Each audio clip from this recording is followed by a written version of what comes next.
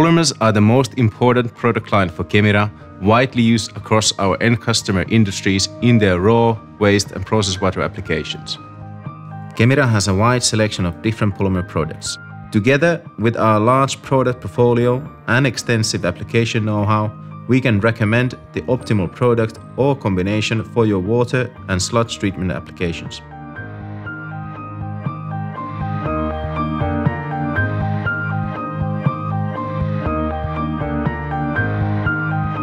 This is a sample of industrial wastewater from a paper mill.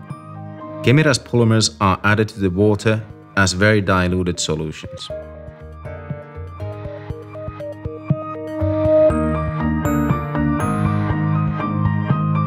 Small particles are growing into larger particles, which enable the solids to be easily separated from the water.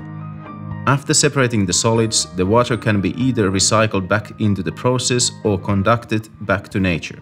The solids fraction, which is called sludge, is treated separately in sludge treatment.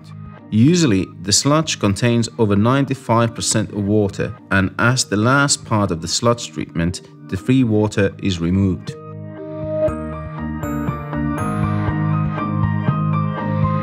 Again, polymer is added as a diluted solution to the sludge and it quickly begins to form flocks. At the same time, the free water is starting to separate. The flocculated sludge is poured into the funnel where a filter retains the flocks and allows the water to run through. Usually, in large scale, presses or centrifuges are used to separate solids from liquid fraction.